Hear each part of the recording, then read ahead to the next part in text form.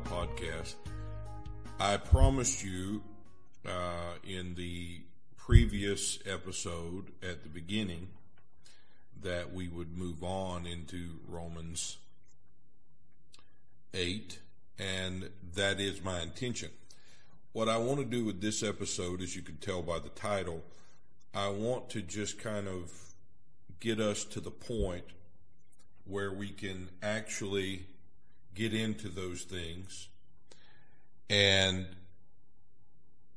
move on from these first four verses. Now, they're going to always play into what we say from now on, but I think kind of gathering everything that we've said in previous episodes up, and especially focusing on the reality of covenant, the reality of God's power and sufficiency up against the weakness, the infirmity of the earthen vessel in whom he lives, is a very important point. And we need to focus on that, I think, to proceed, because I want us to understand there is a reality that governs. There is a reality that holds us. There is a reality in which we abide due to the fact that he abides in us. And so with that in mind, I wanted to do this episode, or just post this. I recorded this. It's about an hour and 30-minute teaching, and I recorded it about a day or two ago, and I just felt like it would be a good presentation to allow you to listen to just bring everything together, bring everything that we've said, everything that we've talked about in the last few episodes, just bring it together in one episode so that we could move on into the next verses of chapter 8, because this is very important for us to keep in mind as the basis for where we're going, as the basis upon which everything else Paul is going to say rests. So let me just share this with you during this time, and then in our next episode we will move on and get into some areas that may be challenging for us, that has to do with the context of this letter. Understanding that will, I think, alleviate a lot of the confusion that we have had when attempting to understand these next verses in Romans chapter 8. So I hope you enjoy this session. Thanks, guys. We're in this class, we are still concentrating on the 5th, 6th, 7th, and 8th chapters in Romans. You may hear some wind blowing out there. We're having a pretty severe windstorm today. And we've been in chapter 8 for some time now, and basically the first four verses of chapter 8 for some time. And everything that we've been talking about has stemmed from that particular section of chapter 8. We have been looking at many different aspects of that are addressed in these chapters. We've been speaking. Chapter 8 of Romans brought us into Galatians 2 and 3, where we saw Paul confront Peter for his hypocrisy in front of the Gentile believers who had been taught by Paul and taught by Peter, apparently himself, that the external ceremonies, the external restrictions of the law of Moses had been realized and had been what they testified of, the thing that those restrictions were actually a picture of, which was basically a nature, a man, a kind, a seed who would not give himself to mixture, would not partake of things that were unclean, whose nature was perfection and holy and righteous, it was not to perpetually keep that standard in the external. It was an external picture for a time to be internally fulfilled in the coming of a spiritual reality, a spiritual substance. And Peter, when he backs away from the Gentile believers in Antioch, and he backs away from them, showing or implying by his action that the externalities of the law were still in effect and still had validity and weight, Paul calls that hypocrisy, because he was covering up the reality by masking it with the illusion of a valid ceremony. And Paul, knowing what that hypocrisy would do to these believers, had to confront Peter to his face. And he begins to declare to Peter, but in front of everyone there, that Peter and Paul, who had the law, who were under the law of Moses, and who perfectly adhered to it, believing that in it they would find righteousness and find holiness and find perfection, had to come to believe in another. By faith, they had to receive Christ so that the righteousness they attempted to achieve under the law could actually come into their soul and achieve everything in them the law demanded, showing the dependence of the soul to receive the superseding and substantial life of the Spirit. To be in any way a partaker of the reality that the law of Moses declared in testimony and in types and shadows and figures. And he does all of that, and in the midst of it all, showing how Christ himself is the righteousness that those things testified of. Those things are no longer valid. And to go back to those things actually, after having come to the substance in Christ, is actually a true breaking of or transgression of the law itself. Because the law itself, as he says in Romans 7, was spiritual, meaning it had a spiritual intention and a spiritual conclusion. It could never be realized or brought to conclusion in flesh and blood, external actions, commandments, no matter how well they were obeyed or how perfectly they were adhered to. Flesh and blood would never. That's the weakness of the law. The flesh and blood could never be empowered enough to bring it about. God, in his infinite wisdom, was the architecture of a system that testified of a reality that only he could bring to a conclusion, that only he could bring about, that only he could make real and be the reality of. And that's what I want to talk about during this time. And that's why it is so important to understand that the end of chapter 2 is still him declaring this in the midst of the Gentiles in front of Peter and saying, here's the point, Peter. Here's the point, Gentiles. Here's what I have found.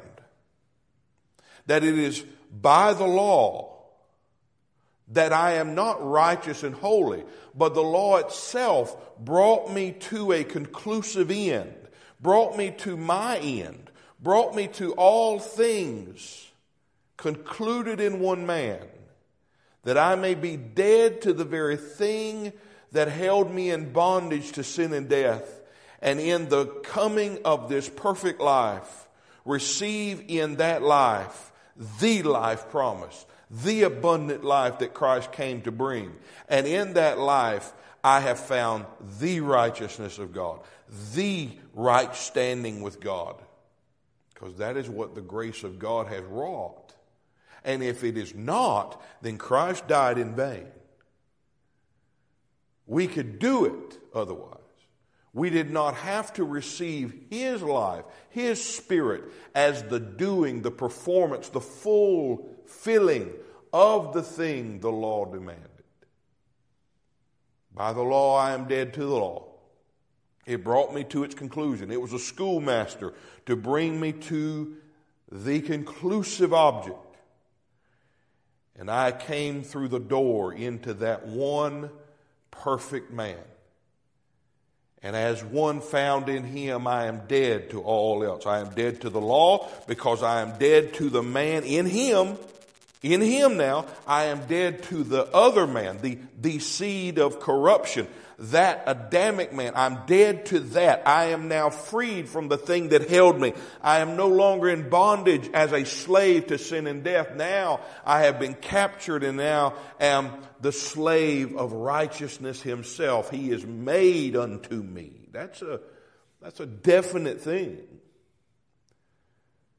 It is not proposing something. It is declaring who He is presently in you, giving you no choice in the matter if you have received Him. He is made unto you this reality.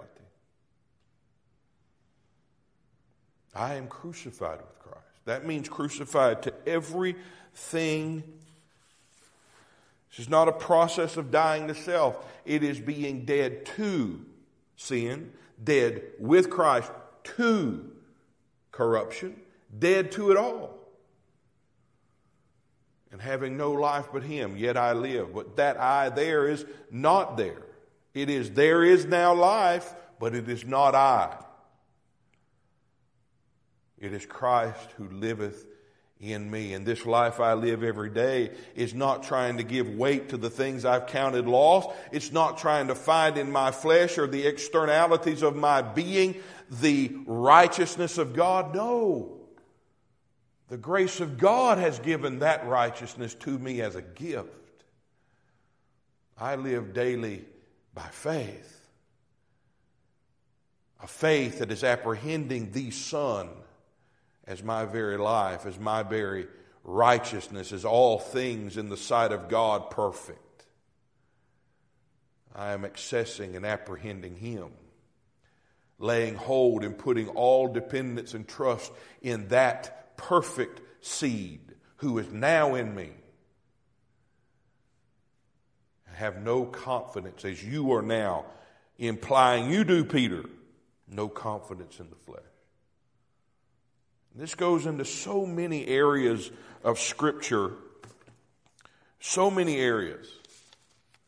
Galatians 3, and that's why he goes into it now by saying, so now, Galatians, who's bewitched you? Who's bewitched you? Who has bewitched you to not rest assured by faith in this grace in which you stand? The grace that is provided, not I, but Christ. He lives, not me. He is righteous, not me. He is all, not me. He is all in me, but He is not in me to make me anything.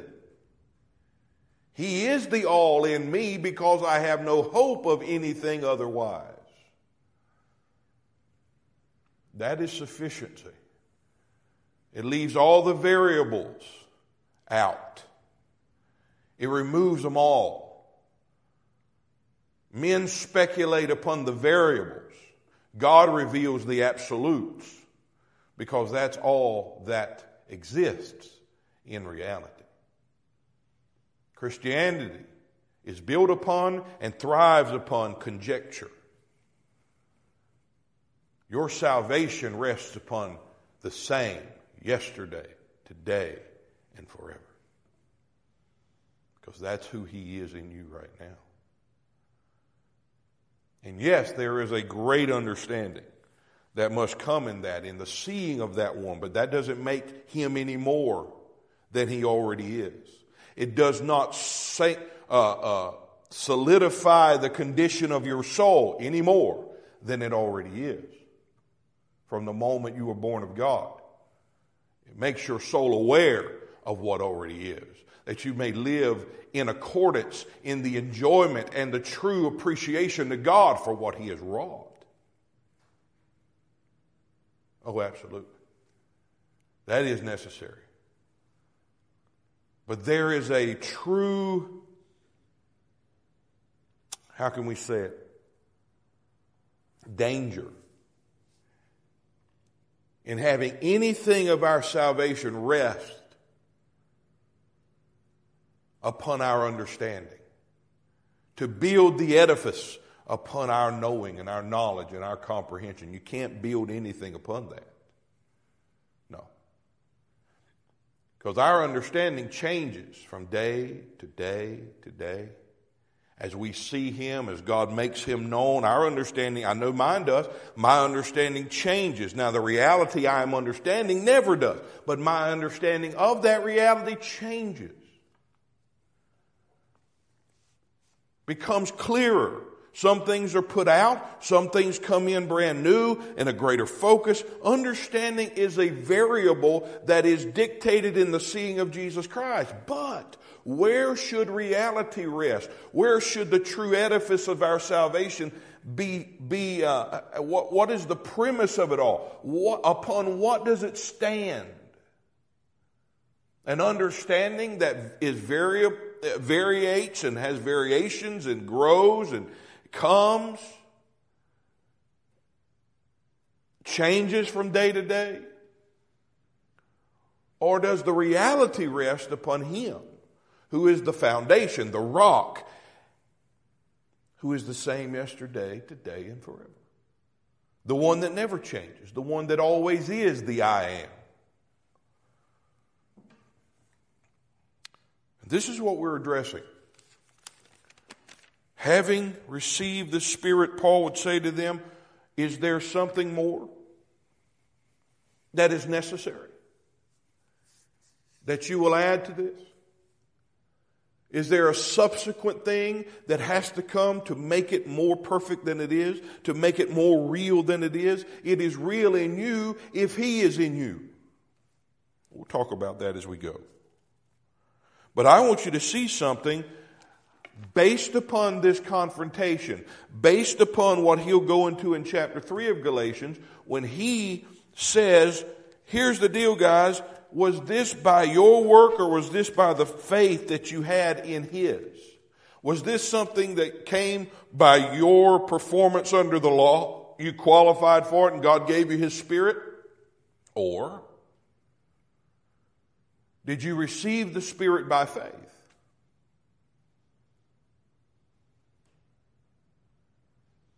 It's kind of the same thing he says in Galatians chapter 4, where he will say to them, this is the seal of your sonship. The King James says, because you are sons, God has given the Spirit of his Son in you, crying, Abba, Father.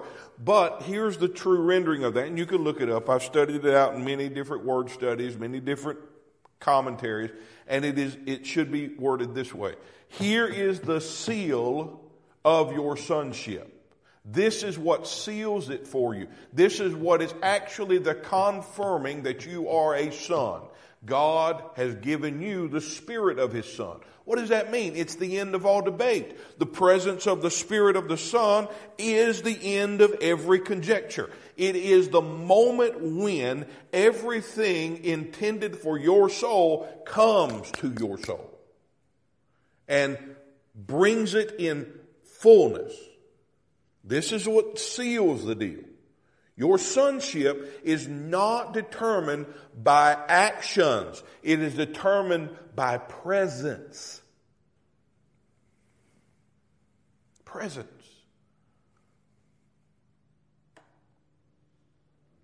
Now, let's go on for a second. So he gets into these areas of Abraham believed God. And we'll see in a moment why. That was his only that was the only tool in his tool chest, faith. That's the only one that would work. In the light of the promise, in the light of everything God said, in the light of what God determined would be and what God declared to him would be, the only tool that was effective in any of it was faith. We know what Abraham tried to do, and actually did something, but did nothing at the same time.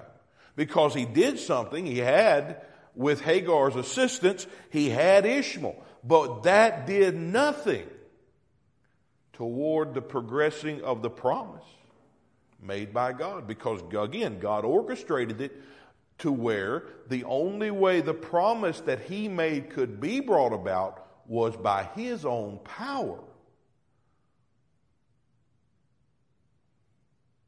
That's what I want to talk about today, because this goes into what we've been saying in Romans 8, that God did all that he did, sent his son in the likeness of sinful flesh, and for sin, condemned sin in the flesh, so that the righteousness of the law might be fulfilled in us, receiving the life of this man who's put away sin, who's put away death, who put all of that away, and could bring us from that condition into an altogether new condition determined by his very life, present within.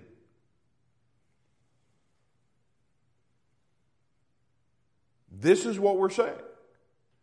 The righteousness of the law fulfilled, brought to completion, performed fully in us, not by us, because we had no hope of ever having that as part of our capacity. We did not have any strength in this. And this is the reason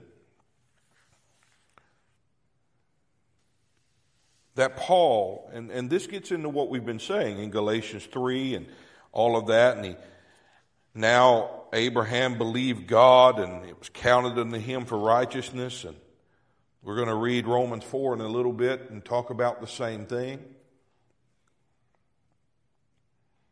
And he can go into this and saying, knowing therefore they which are of faith are the children of Abraham. That's a big statement in the context he's writing it, in the time in which he is penning these words. That's a huge statement.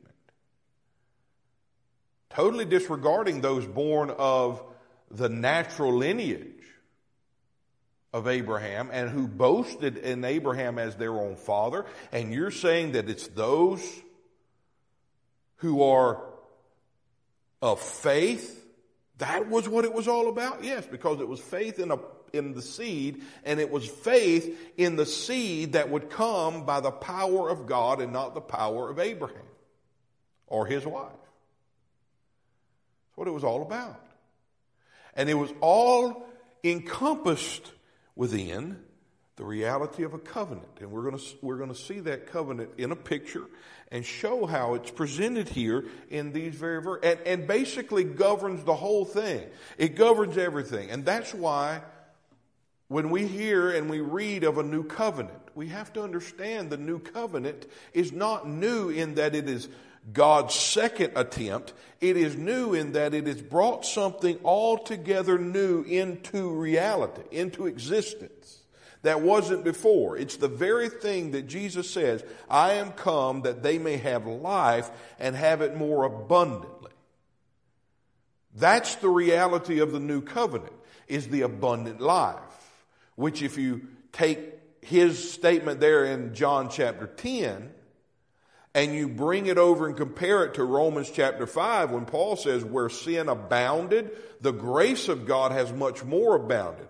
That grace that abounds is the life abundant that Christ has brought.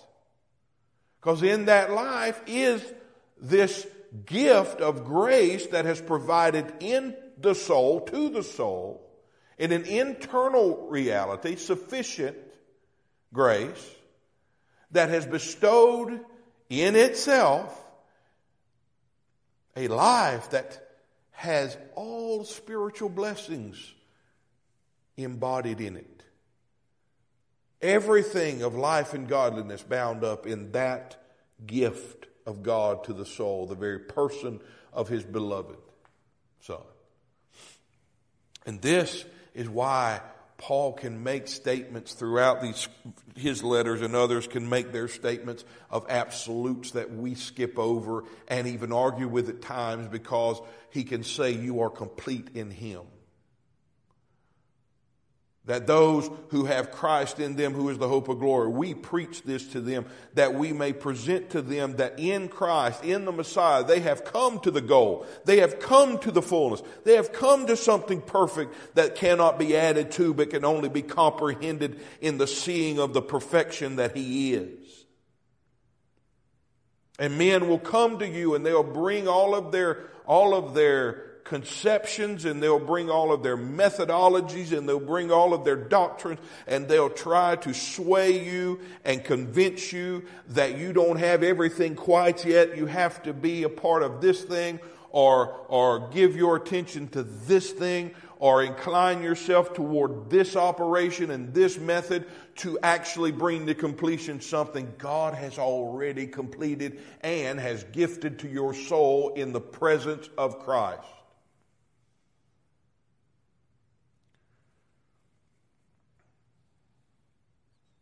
Do not be bewitched by these additions, by men who are puffed up in the vanity of their own imaginations.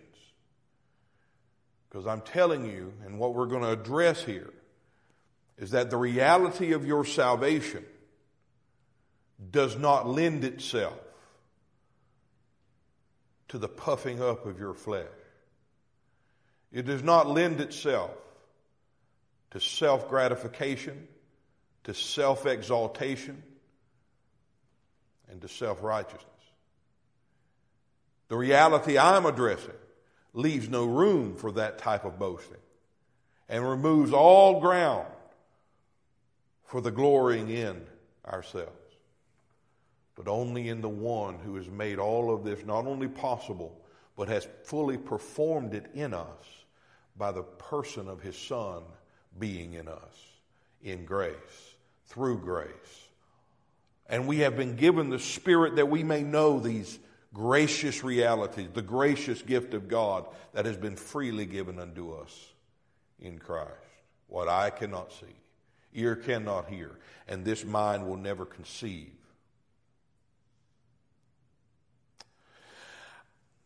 Because we are always and at all times, when we were in Adam, in sin, in death, under the dominion of an inward government, a kingdom of darkness, we were dependent upon the coming of life. We were dependent upon a work that only God could do. And that work is a complete work. If we are born again, he has done something completely and fully, leaving no room for anything else necessary. There's no necessary thing added to it. Nothing needs to be added. You are complete in him. How can he make those statements? Because Paul is making these statements in the light of a covenant made. See, that's why the new covenant is written in you. It is written in your heart, because the new covenant is that very life promise, that abounding life in whom that has within itself, bound up in itself, every spiritual blessing, every divine reality. It is the giving of that life that is the very covenant made with a soul, written in us.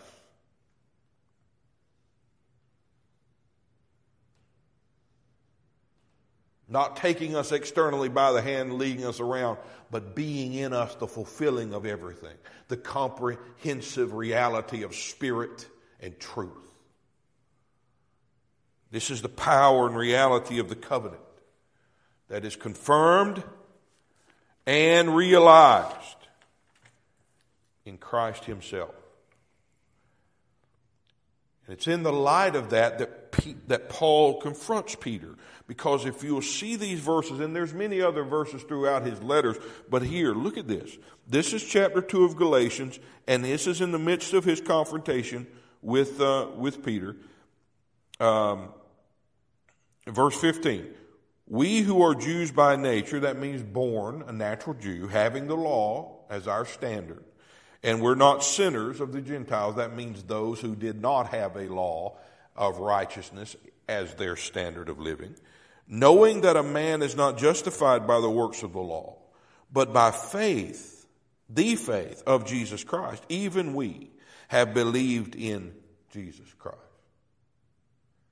Even we. You hear that? That takes you right back to Romans 3, doesn't it? Paul understood that being a Jew in the flesh gave him no true, boastable advantage. Yeah, they had the law. He says that. They had all of these things given to them of God, but it was not so they could boast in them forever, but so that those things to those people first, to the Jew first, could be received in the person of Christ. Without that consummation happening, those things were nothing. That's why after Romans 8, that we're going to end in Romans 8, after that he says, my hope for them is that they would be saved. Listen to that. Because he knew that being saved was when all of this took place. Being born again, that they would come to receive the very thing they were intended for, because it was to them that was given the covenants and the adoption and the glory, and to whom were the fathers. And it was all for them first. And they refused him, therefore they refused everything. How would they receive it? Salvation. And that's what's bound up in these words in front of Peter, and that tells them the same thing. They needed Jesus just like the Gentiles. They did not have a special relationship with God that the Gentiles didn't. They didn't have some special dispensation before God because they had the law of Moses. No. The law of Moses was not some special thing. It was to bring them to the special thing, to the full reality. The same full reality the Gentiles now possessed by birth, new birth, by faith. He gets into that. Paul does in Romans, part of the end of that the Gentiles who had no law, they've received the righteousness of God by faith, and those who sought it by the law haven't received it. Same argument here. The dependence was receiving life, receiving grace, receiving all things as a dependent soul upon the power of another. A soul dependent fully upon the power and performing of another within. Something we could never do and do in ourselves. Listen to these words. Knowing, verse 16 of Galatians 2.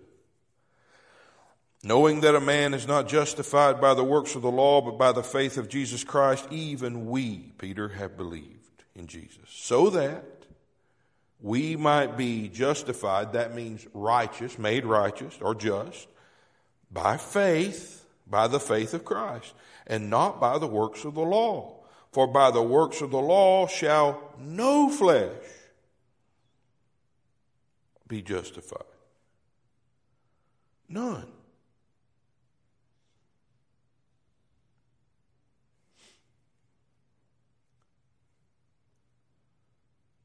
This is Jesus' statement to Nicodemus. Nicodemus, you must be born again. Why? Because what you do in the flesh, that which is of the flesh is flesh. It goes no further than that, proceeds beyond that in no way. No matter how good it looks, how great it is, proceeds no further than that is flesh. That which is spirit. Because being born again is what brings you from the one to the other, flesh to spirit. We're going to talk about that later in these next verses in chapter 8. And many have debated this. It's been a confusing verses. Those have been confusing verses for many. But it's the very same thing. Unless you're born again, you're in the flesh. And you can have nothing but the fruit of the flesh. Being born of the Spirit, Spirit is now present. Spirit is now the condition of the soul. Not you becoming Spirit, but the Spirit now determining the condition of your soul and determining the reality that is in your soul. Not just the condition of your soul, but what your soul now possesses as a gift. All blessings, all fullness, all of it. And all that He has given in the Spirit is unfortunately the things that we still seek after in religion.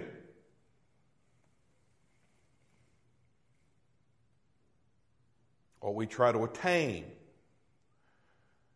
But we try to attain what we suppose those things are. Because we all have given them external semblance, external appearance. Reality is Christ. And you can only see the nature of that reality when you see Christ. But look at these words. Knowing that a man is not justified by works of the law, but only by the faith of Christ. What does that statement present? Hopelessness. Peter, you know that even though we had these external things that gave us a feeling of righteousness, gave us an assumption of holiness, that gave us a feeling in ourselves that we were doing God's work and in relationship with God. We mocked these for being sinners. We called them dogs. We mocked them. We thought we had an upper hand, a higher level, a higher elevation. We were in a higher place. Remember those who brought the woman caught in adultery to Jesus? We've already talked about that.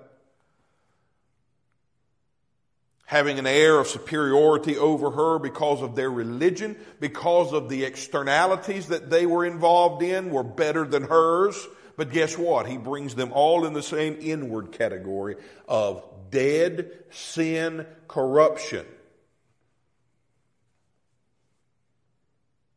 You must be born again. And that's what Paul is presenting. Peter, you know, as good as it looked, and as much as we supposed we had righteousness because of it, even we, for righteousness to actually come and be a reality in us, even we had to believe in Jesus Christ. We had to receive Him. We had to receive that life, that grace in which is bestowed every spiritual blessing. Even we, nothing else could do it.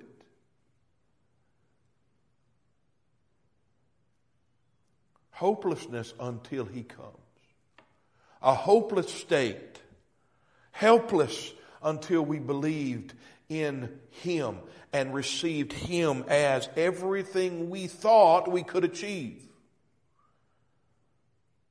And if it was to be possible at all, it was solely by faith. It could not be the product of our effort and our abilities, our adherence and our observation. So that brings us here. Romans chapter 4. Because chapter 3 of Romans, although it gives you the answer at the end of chapter 3, it begins by showing you this hopeless state. And he encapsulated within that hopelessness both Jew and Gentile. They had no advantage at all because of an inward condition of sin and death, always constantly missing the mark and could not do otherwise, ever, on his best day. Hopeless. What did God do? He sent His Son. This chapter is consolidated in one verse, Romans chapter 8, or two verses, Romans chapter 8, verses 3 and 4. The whole chapter 3 is brought to a conclusive statement, chapter 8, verse 3 and 4. Read it together. Read it together. Because it shows God sending His Son to that which falls short of the glory. God gave the law to that. Yes. For a couple of reasons. So that the sin that they were under could be known to be exceedingly sinful, meaning a hopeless situation they were in, and they couldn't get themselves out of it because they were slaves. You don't have a choice when you're a slave. You don't make the choice to get out.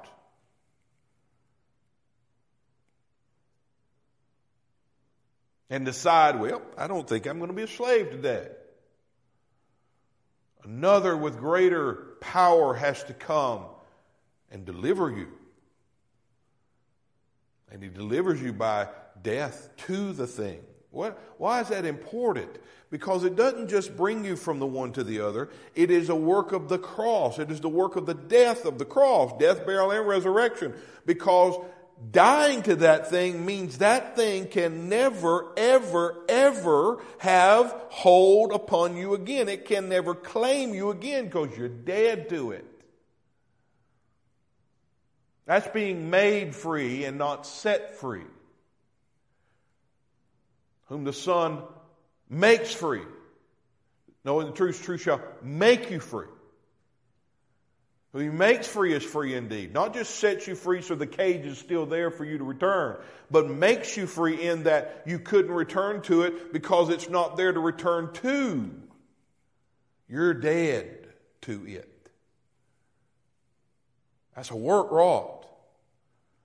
That's a finished work into which your soul comes by being born of another seed. That's when you truly are dead to it. That's when your soul is dead to it. Not just something he did 2,000 years ago to make it so, but you become a partaker in what he made so and is the reality of when you are born of his seed. That means be indwelt by his life. Because the one who is dead to it now becomes your life. That means through him you are, as one joined to him, dead to the thing he's dead to, and alive unto God through him. There's a recognition of that, Paul says, that must come into the soul. But that is the reality of the soul when you are born again.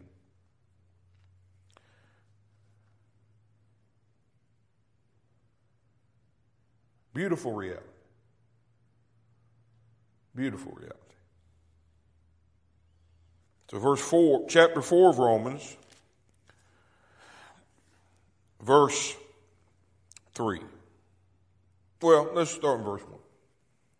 What shall we say then that Abraham our father, as pertaining to the flesh, hath found? What has he found?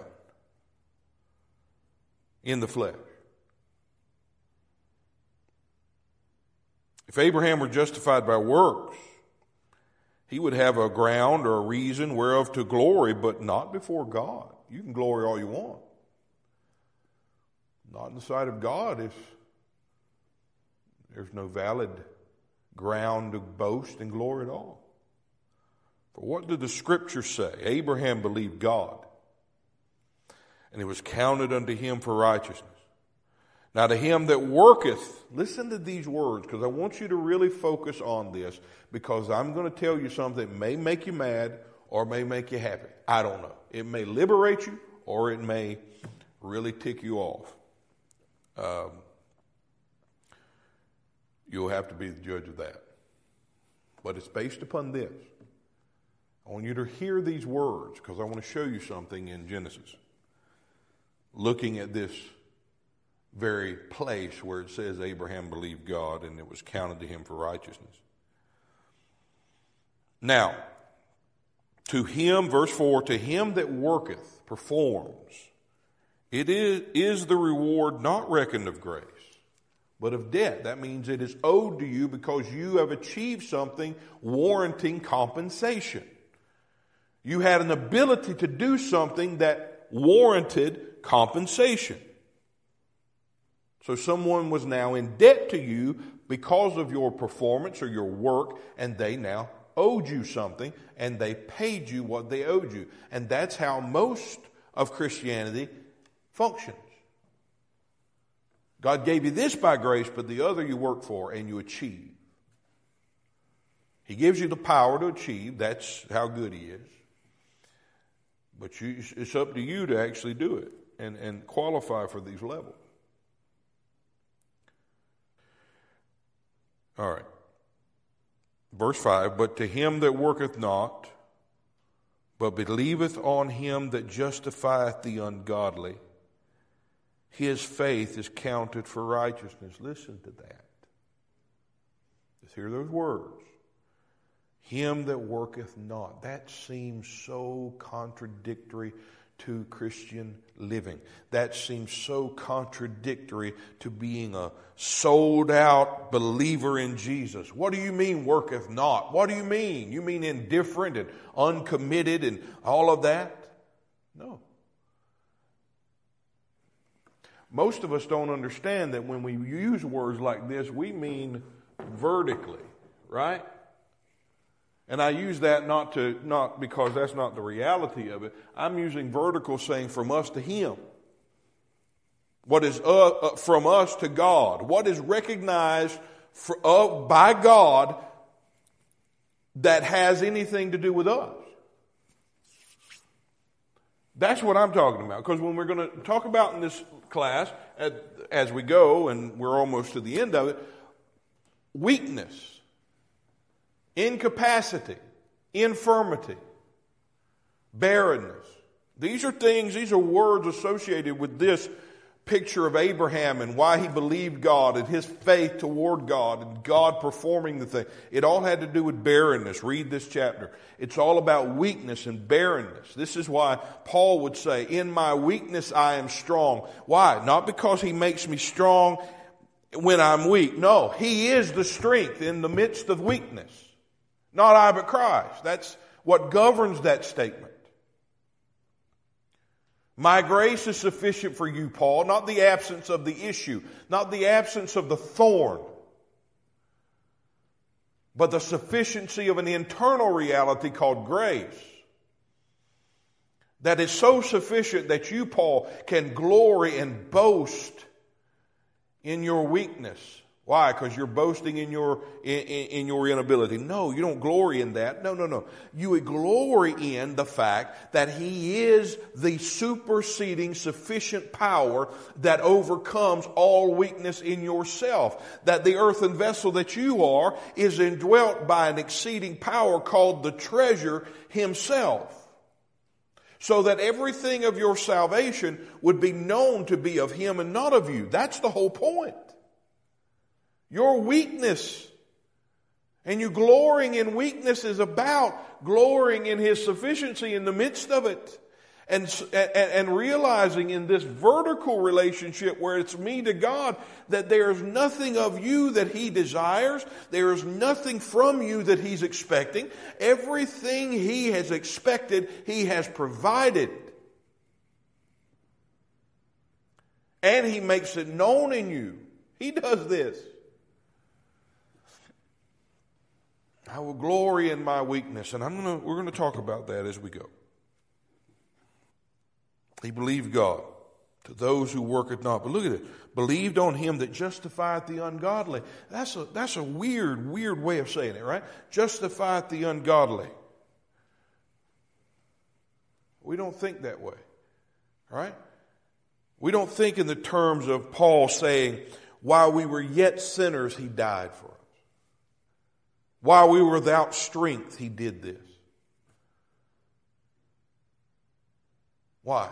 Because we don't understand the reality of the covenant of God. The new covenant or the old covenant. The old covenant was the same, but the new covenant is much greater because it is an internal thing. Not just an external testimony, but an internal fulfillment. An internal reality where we can actually boast in the insufficiency that we possess in and of ourselves because we know that he has wrought a work and made Christ to be unto us all things. So in our weakness, he is sufficient. In our nothingness, he is all. In our incapacity, he is sufficient. By grace you are saved, and not of yourself. It is the gift of God. Wonderful gift that most overlook. So let's take this.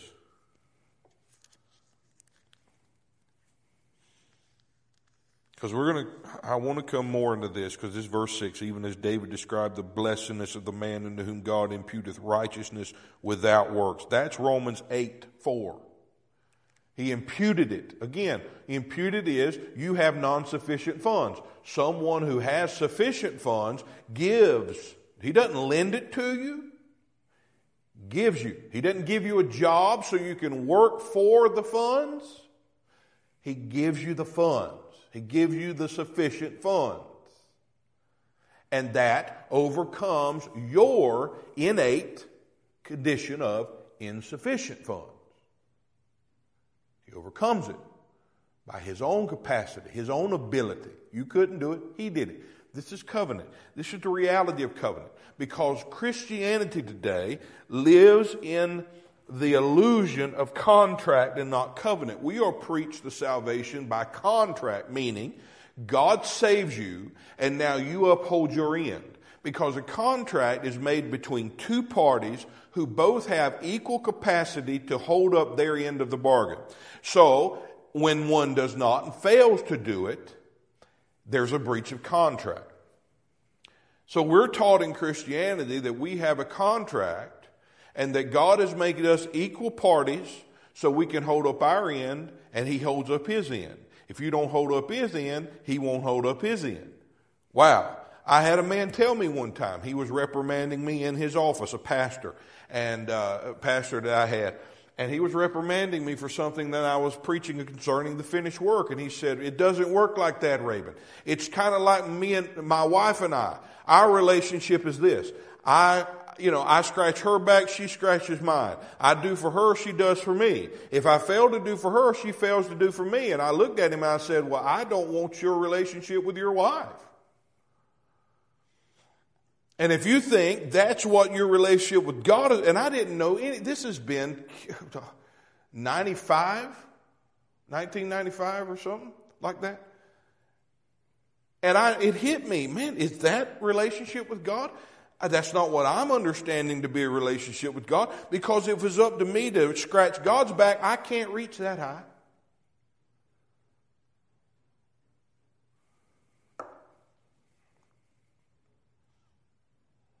I can't. First of all, that says a lot about your relationship with your wife. Secondly, I don't want that kind of relationship with my wife, and I do not believe God has given me that type of relationship with Himself, because He knows I don't have long enough arms to reach that high. I can't do that. And He knows that incapacity. That is why it's by grace you are saved.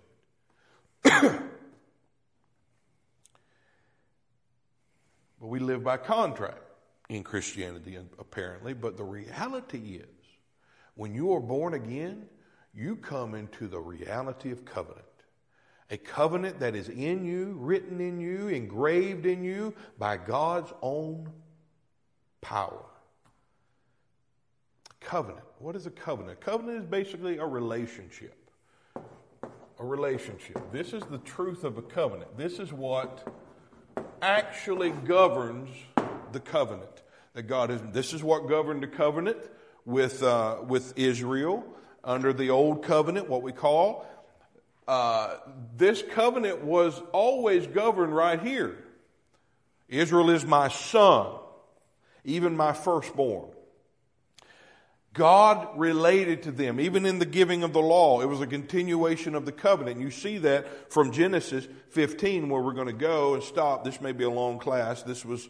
Last class didn't come out right. The audio was bad. So this is that and a continuation. So it's going to be a little extended version. Bear with me. This reality governed it. When you go to Genesis 15, we'll see that. Even what He made with Israel as what we call the old covenant was still this covenant. God's only had one covenant eternally, and it's with His Son.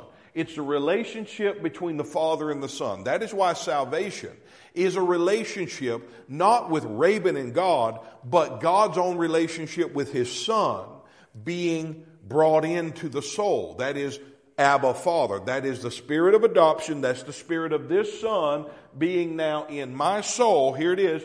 In my soul that's born again, brought that Son, that relationship, this whole thing. Father and I will come and we will make our abode in you. That's what He's saying. We will bring a covenant into you. This is Abba, Father. This is relationship. It is Him bringing into your soul an eternal fellowship, relationship, covenant when you are born of God. When you are born of God, that's what happens. Your soul becomes a partaker of a covenant, and your soul is sealed in the reality of the covenant. Because a covenant is not a contract. A covenant is this: a stronger party makes a covenant with a weaker party, and that party that makes the covenant with the weaker party is sufficient in himself to carry out the whole thing. Nothing depends on both parties holding their end of the bargain. It all depends upon the stronger party carrying out the thing. And the other is a beneficiary of that relationship. There are things expected, yes. But see, in the old covenant, the things expected were given to them under the guise of a covering called the law of Moses. That's why I say the law was truly the picture of the grace of God, because He clothed them with a garment of ceremonies and functionality that kept them clothed with the garment of the Son Himself. All of the sacrifices and offerings, the tabernacle, the priesthood, all the festivals, that all was Him garbing them, clothing them with this testimonial picture so that He could relate to them in this relationship. So that what He expected, what the covenant demanded, He had provided. And as long as they stayed within the garment that He provided them, He would relate to them in Son, as Son. In the light of a Son. In the light of sonship. The moment they stopped and ceased that, whatever refused to walk in the light in that garment and the reality of that garment was removed. Because covenant is Father and Son. Same as the new covenant, but much greater. Because now the covenant is the Spirit of the Son now dwelling in the soul, coming into the soul, the reality of covenant, bringing the soul into the true reality of covenant. This ongoing, continual, unbreakable fellowship and covenantal relationship. That's what He has done and brought. It is Him being in you all things. Him being made unto you all things. This is reality, because it is now this soul that had no capacity, this soul that was weak, this soul that was barren, now is gifted with the fruitfulness of covenant, the fruitfulness of union, the fruitfulness of relationship.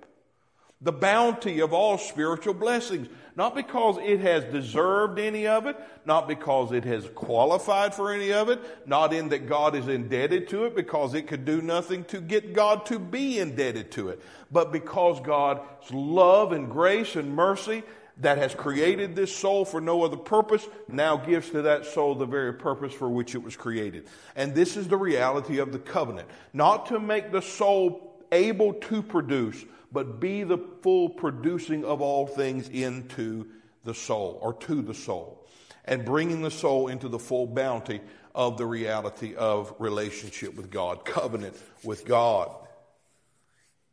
This is the power of it. Now, here's some statements that you may not like. And we're going to get into Genesis 15 in just a second. You already know, we've covered that before. You know this picture very well. I want to show you something regarding the covenant and why we have to see the power of the covenant with regard to this. Why we have to understand the power of the covenant with regard to Romans 8:4, saying that what the law couldn't do, God has done, so that the thing that we could never achieve, look at Romans 7, impossible. Impossible. But in the receiving of Christ, in the receiving of the Spirit of life, He didn't give us the power to perform it. He performed it in us by His own power, through the gift of His own Son, His own life. That's the power, the supreme sufficiency of covenant. A new covenant now written in the heart. So much so that no man needs teach you. That means no man can bring you to this reality or bring you to the understanding of it, but God Himself.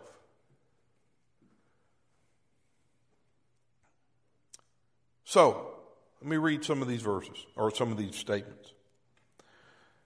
The intention of God within the heart of man.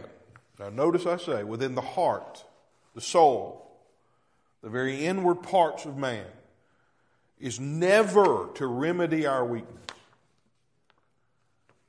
Never to remedy our weakness or to fix our incapacity. That's what we think salvation is. He's fixed me. He's made me better. No, the healing that John talks about, by His stripes we were healed, is not physical. Yes, it is spiritual. But it is healing that we are brought from death unto life, from sin unto righteousness. But it never makes us the righteous ones. It never makes us holy. It makes Him unto us holy, which keeps us in a state of earthen vessels indwelt by a treasure, of those who have been dependent upon life and are still dependent upon that life being present and made known. Not I, but Christ. Not me and Jesus. No, not I, but Christ. That is not a healing of your weakness or a fixing of your insufficiency. That is a soul resting assured in the sufficiency of another who has all sufficiency, who has all power, who has all and is all in all. So, excuse me. When I say that, I am referring to the weakness that is actually addressed in Scripture, a vertical weakness. We've addressed that. I use the word to merely paint a picture. When we are considering the achieving of acquiring or the acquiring of divine reality, we are totally without power. Therefore, it is important that salvation is not the method by which God takes away these frailties and infirmities that we possess as earthen vessels. We are earthen vessels indeed, having a great treasure within. The treasure in Scripture, read the verse, is synonymous with the term power and effectual supply. God has done this, as Paul writes, so that it is obvious that the exceeding reality is of God and by way of presence of the treasure and not of us at all. The surpassing excellency of His power is never fixed. And I mean this. It's not a temporary arrangement in us until we're able to carry out our part of the responsibility. This is sufficient salvation of God and not of us. The weakness of the vessel is never fixed. It is divinely overridden by the perfect and efficacious strength of the substance of another. Thus we can boast, rejoice, and glory in our infirmities, because His strength is made perfect in the midst of our weakness. The absence of our incapacities, regarding again spiritual attainment, the absence of our incapacity has never been and shall never be the measure of God's sufficiency within. You hear that? The absence of incapacity, the absence of our weakness, the absence of our insufficiency has never been and will never be the true measure of God's sufficiency in us. You don't determine the one by seeing the other. Men do that. They point at it and say, look at it. See, that disqualifies you. And I wrote, unfortunately, we're always looking For the absence of our issues men will point to, and they will preach as obstacles to achievement. This is why building our edifices upon the premise of what we yet comprehend, the external effects such understanding would produce, and I've seen this so many times. They believe that the seeing of something means the absence of all issues. The seeing of Christ means there's no more issues, no more weaknesses, no more frailties, no more problems. That's it. Baloney. Paul had just had a revelation. That's why the thorn was in his flesh. He had just seen the third heaven, Christ revealed in him, and he still had this thing that he knew, man, I need this to be gone away. And the whole point is the revelation didn't remove the thorn.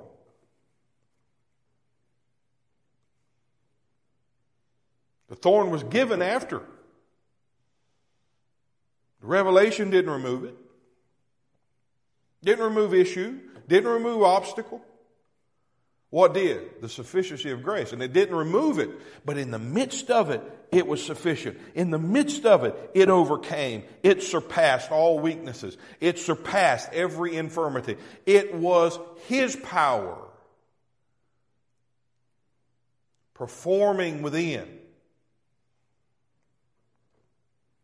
what could not be performed without. Now that's a reality in which we should glory and make our boast in the Lord alone. So building our edifices upon the premise of what we yet comprehend is dangerous,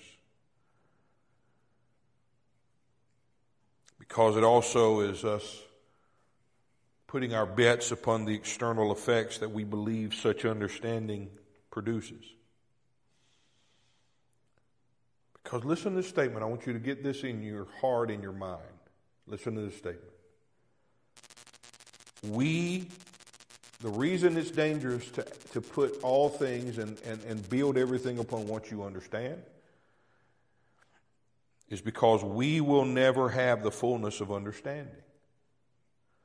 But we do presently have the fullness of Christ. We will never have the fullness of understanding, but we do presently have the fullness of Christ. You hear me? Understanding grows.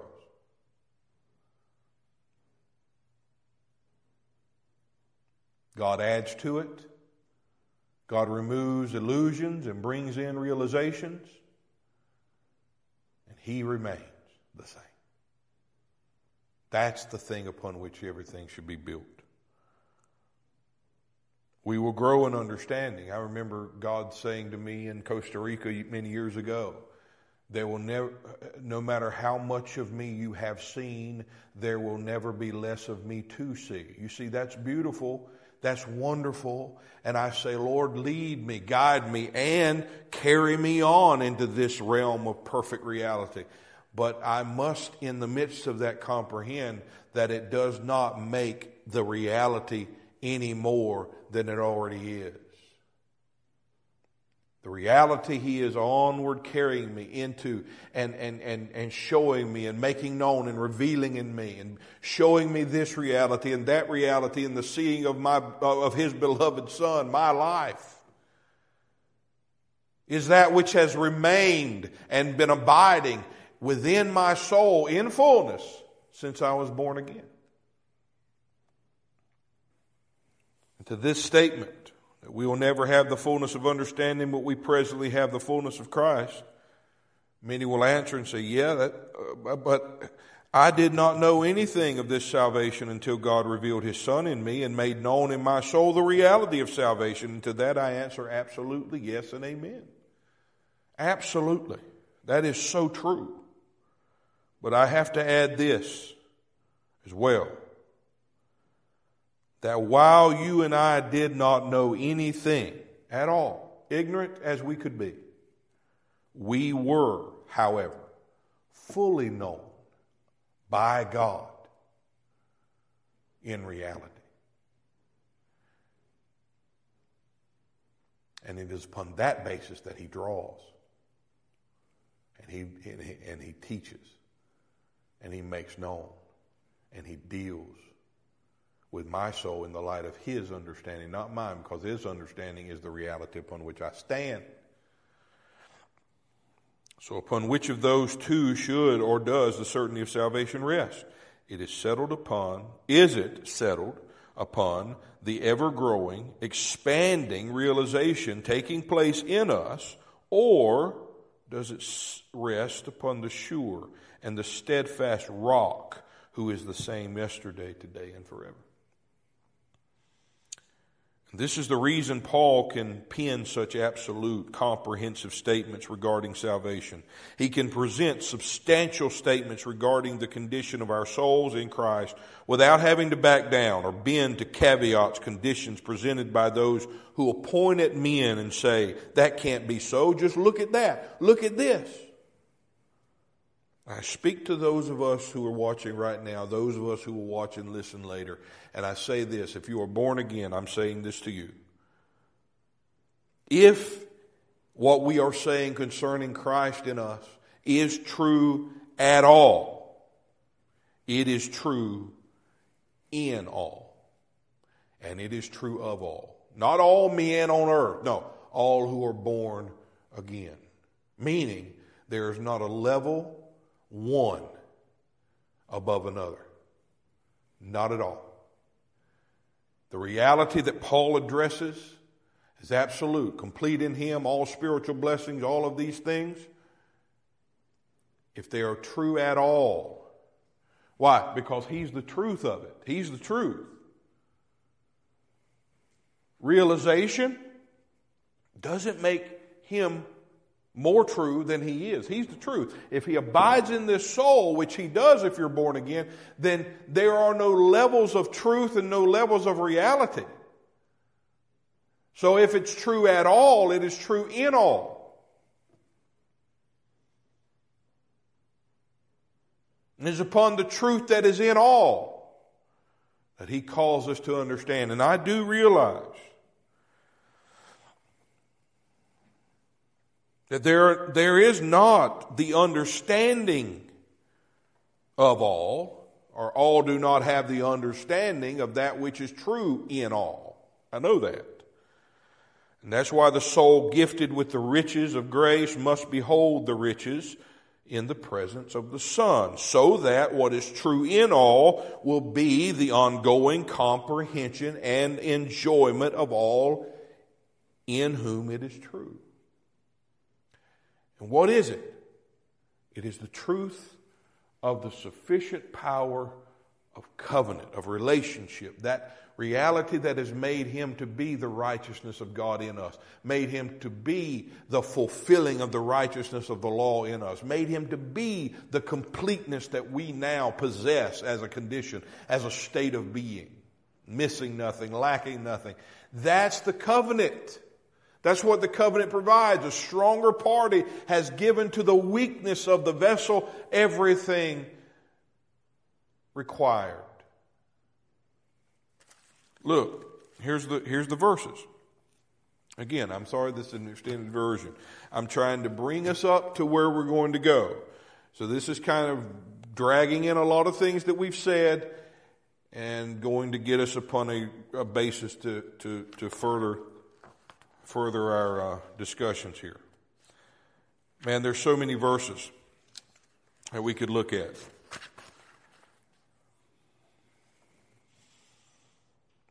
Galatians 4:24 through 28. Well, let me read this in Genesis first.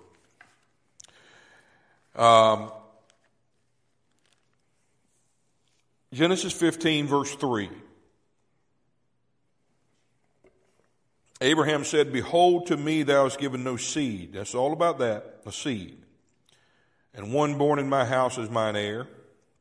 Behold, the word of the Lord came unto him, saying, This shall not be thine heir, but he that shall come forth out of thine own bowels shall be thine heir. And he brought him forth abroad and said, Look now to heaven and tell the stars, if you are able to number them. And he said, so shall thy seed be. And he believed in the Lord, and the Lord counted it unto him for righteousness.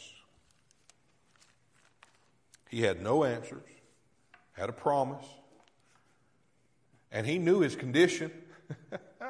He knew his state. You're going to be faced with it right on the heels of this beautiful picture of covenant cut. You're going to be faced with this ugly picture Abraham, when asking these questions, realized was there.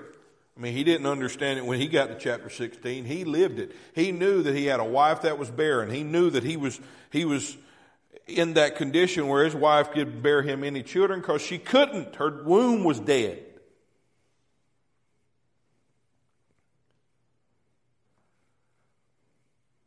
God made a promise. God said it will be. And he believed. In the midst of his weakness, hoping against hope, Romans 4 will say. He believed, and it was accounted unto him for righteousness. And verse 7, and he said unto him, I am the Lord that brought thee out of the Ur of the Chaldees to give thee this land. I did this. I implemented it. I started this. I began it. Not because you first loved him, but he first loved us, remember? I implemented this. I brought this about. And here's the question that all of this is going to answer. Lord God, whereby shall I know that I shall inherit it? How is this going to all happen? How in the world would this be brought about? Again, he's asking, understanding his actual situation of barrenness, weakness, incapacity. And so in verse 9 through 9 and 10 and then even 11, God gives him these instructions to take a heifer 3 years old, a she-goat of 3 years old, a ram of 3 years old, a turtle dove, a young pigeon. And he took all of them, divided them in the midst, laid each against another, and the birds he divided not. Again, this is why I say the covenant God gave with Israel, God only had one covenant eternally. You see it in picture here, but this is the picture of an eternal covenant being presented to Abraham, showing him how is this going to happen, what power will actually be able to produce this, because I can't, my wife can't.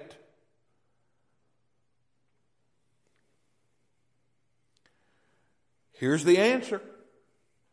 But look at these sacrifices that he makes, the animals that he kills. It shows you that the covenant with Israel was governed by this one covenant. One covenant governed the whole thing. Because these were the same animals that the old covenant used to sacrifice as well, showing that the whole thing was governed by this. But see, in the light of it, the whole thing's governed right here in this covenant, this light. Father and Son, relationship, eternal, perfect, unbreakable, divine. So he does it. He does that. When the sun was going down, a deep sleep fell upon Abraham, and lo, a horror of great darkness fell upon him. And God said to Abraham, he gives him now 400 years worth of a history concerning the seed that was going to come out of him and be slaves in a land of strangers for 400 years, and they're going to come out with great abundance. They're going to come in resurrection with great abundance, have riches, have all of the great abundance and substance. And then he tells them about him dying and going to his fathers at a ripe old age. But here's the point. The seed doesn't even exist yet, and he's given him this history of these things happening. How did they happen? What's the assurance of it? Not just him saying it, what's the assurance? It came to pass when the sun went down and it was dark. Behold, a smoking furnace and a burning lamp passed between those pieces. What is that? That's the cutting of a covenant. That's a covenant. God cutting a covenant with himself. As Hebrews will say, he could find no greater to swear by. He swore by himself. He did this himself. It shows you the power of it. It shows you the divine substantiality and sufficiency of it. He did it with himself. He didn't call Abraham over and say, take my hand, we're going to do this together. Absolutely not. That's what I'm saying. He doesn't look at us and say, I did my part, now do yours. I held up my end of the responsibility, now you're responsible to carry out your part of it. What part could I actually ever carry out? I had to be, by grace, by gift, by the mercy of God, brought into this altogether. He had to actually orchestrate the whole thing. He had to instigate it. He had to bring it about. He has to reveal it.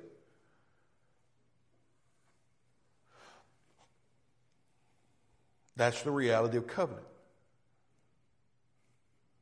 Not I, but Christ. In my weakness, He is strong. Now notice what happens here. Here's the thing. He brings now, in the same day that he sees this cutting of the covenant with God himself, Father and Son, you actually see it in those two objects that walk between the pieces. Let's just say God himself, Father and Son, the reality of a relationship that's divine and eternal and unbreakable, a fellowship that is unbreakable, who already have a covenant within themselves, showing the covenant within themselves, the reality the cross would bring about, that we could partake of through the work of that death, burial, and resurrection. All of that is seen in this picture. And then in that same glorious day of that covenant, he brings Abraham into it. And says, unto thy seed have I given this land. How's it going to be done, God? I did it.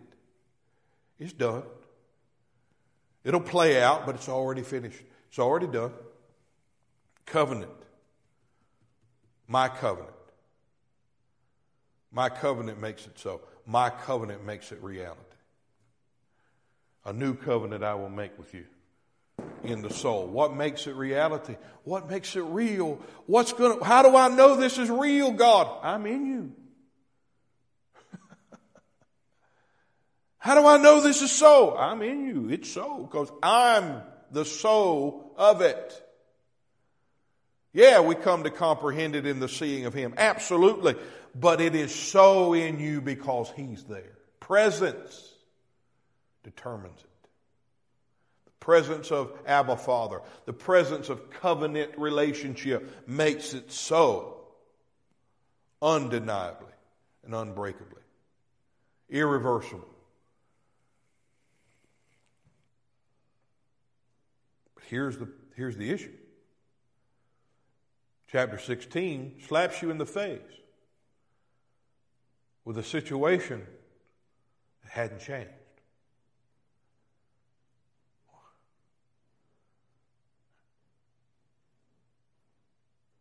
See, seeing all of this, you would think Abraham would come in and think, wow, she's going to be not barren anymore. I'm going to be able to have a child. She's not going to be barren anymore. Guess what? She's still barren. He's not getting any younger. And so he sees an alternative, and you know what he does. Here's this dilemma. But God has already made covenant.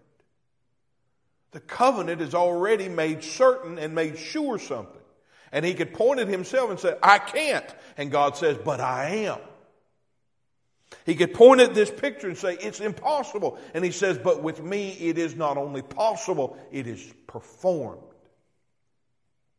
Romans 4 says, finally he come to who promised it is also able to perform it. That's the reality he saw here. So here's the issue. That's why I can say, God doesn't heal your barrenness. It wasn't about him healing Sarah's barrenness or the later on making Abraham a teenager again so he's able to do the thing that God promised. No, God superseded it all. He overrode it all. He, in his sufficiency, overcame the weaknesses of their insufficiencies, their infirmity. To do what they could not, to bring about what they were incapable of bringing about. And that's the power of the new covenant. That's the power of the covenant of God made with the soul. He is in the soul all that the soul was intended for, but could not produce. That's why you can have verses that says this. Which things are an allegory, Galatians 4:24 through 28. Which things are an allegory, for these are the two covenants. The one from Mount Sinai, which gendereth the bondage, which is Hagar. And for this Hagar is Mount Sinai in Arabia. And we didn't even get into that. I mean, it shows you here's a covenant made with God. There's a covenant, and it says now this thing cannot be nullified. This covenant, 430 years later, the law came, couldn't nullify this covenant. You see that picture in kind of a little microscopic testimony here. Hagar could not upset the reality. Hagar being the mother, that is the old covenant, that picture in bondage with her children, the bondage of the old covenant, the bondage under Adam, all of that could not nullify the truth of the covenant made with Abraham, made with himself, first of all, but Abraham brought into reality that covenant. The covenant God made was not, I'm going to make her not barren. It's, she will have. I will come and she's going to have. In whom we have